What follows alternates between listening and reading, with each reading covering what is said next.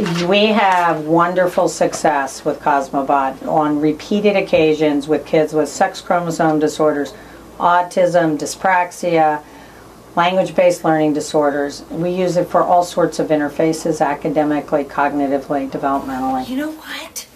Sometimes Cosmobot will come see us if we try really hard to say words. Do you want to try really hard to say some words for me? Really clear. Can you do this? Let's try clapping and talking.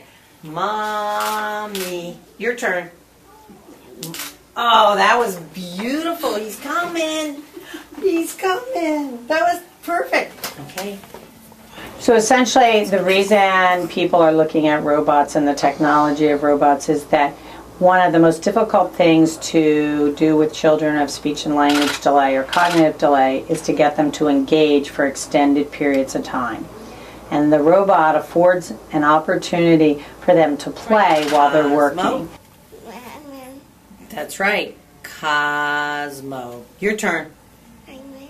Good try. Now you ready?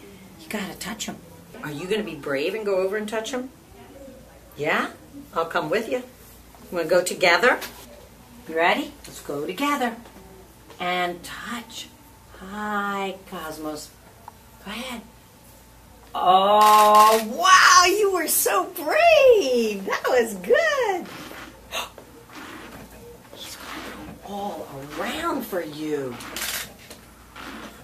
Can you believe it? He's spinning. Good boy.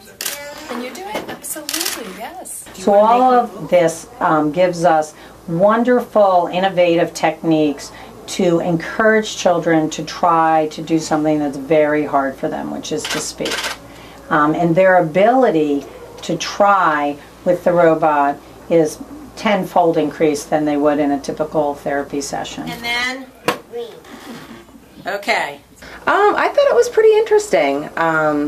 That, you know, when I heard her explain how it's magical and, you know, to them, I can see that. I can see them be more willing to work for something like that versus someone, you know, a speech therapist or myself, my husband. So.